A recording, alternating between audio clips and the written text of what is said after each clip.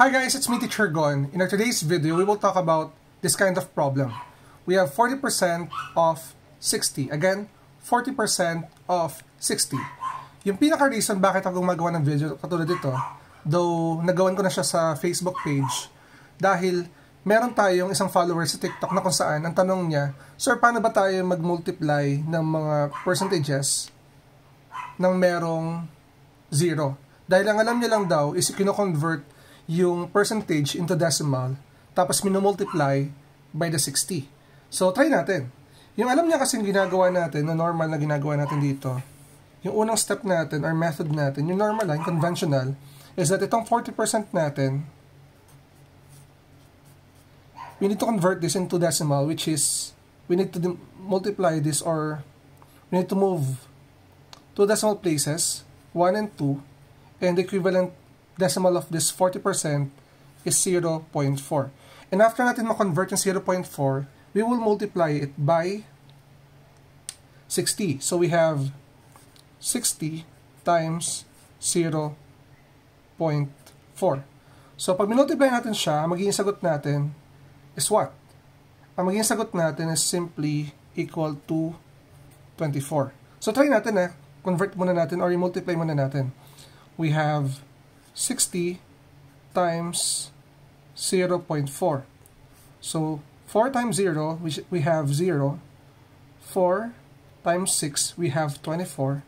Then 0 times 0 is 0. 0 times 6 is 0. And then add natin to.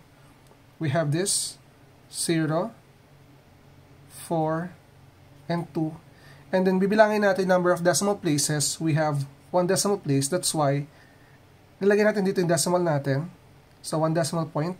And then, yung 24.0 natin as an answer is also equivalent to 24. So, yun yung conventional way na tinutukoy ng ating subscriber. Now, paano naman yung technique natin dito? Yung nakita niya sa isang video natin na katulad nito. Okay? Na kinakancel natin yung 0. So, itong 40%.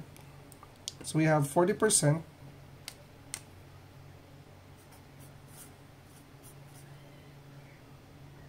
of 60, ang ginagawa natin dito, kung mapansin nyo, di ba, yung percentage natin is divisible by 0 or by 10. So, what we need to do here is, nagka-cancel tayo ng 0. Dito rin, makaka-cancel natin 0. And then, we will multiply this by each other. We have 4 times 6, which is equal to 24. And as you can see, yung sagot natin na magkabilang method using the conventional way of converting the percentage into decimal is the same with our solution. Pero sir, dyan lang po ba siya laging applicable? Hindi po. Let's try this example. So we have here this example na kung saan ito siya. Tayo natin different examples. In example number 2, we have 70% of 60. So sir, paano uli yan? Paano uli natin ginagawa dyan? Actually, yung pagka-cancel natin ng 0 dito, parang nag-move lang tayo ng 1 decimal point. So, tayo natin we have to cancel this one, we know that 7 times 6 is equal to 42. So, 42 ang magiging sagot natin dyan. Okay? So, let's move on with item number 3. We have 20% of 18. Sir, paano po ito? Yung 18 natin is not divisible by 10. So, ito yung sinasabi ko sa inyo kanina. So, what we need to do here sa 20% is i-cancel lang natin yung 0. So, it will give us 2. Ito naman, since hindi siya divisible by 10, mula dito, mag-move lang tayo ng 1 decimal point. So, as you can see, meron tayong 1.8. So, it will go like this. Multiply natin sa ng dalawa. That is like 2 times 1.8. And knowing that 2 times 1.8 is equivalent to 3.6. Ibig sabihin nito guys, that the 20% of 18 is equal to 3.6. Now let's move on with the next example. We have 30% of 150. Okay? 30% of 150.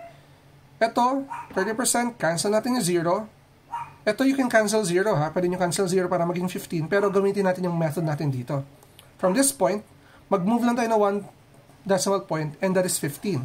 So it will become 3 times 15. Lagyan natin dito, 3 times 15.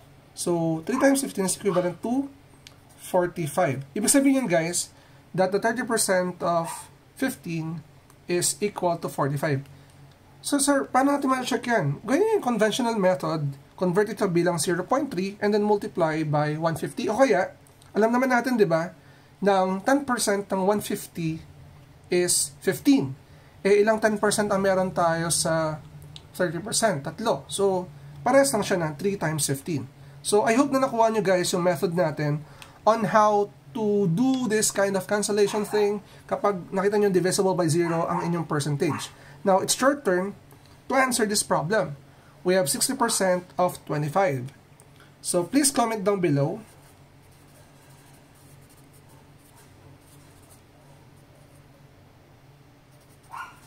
kung ano ba yung mismong sagot natin dito. So, if you're new to my channel, don't forget to like and subscribe at i-hit mo na rin yung bell button for you to be updated sa ating latest uploads. Again, it's me, Teacher Gon. Maraming salamat. Bye-bye!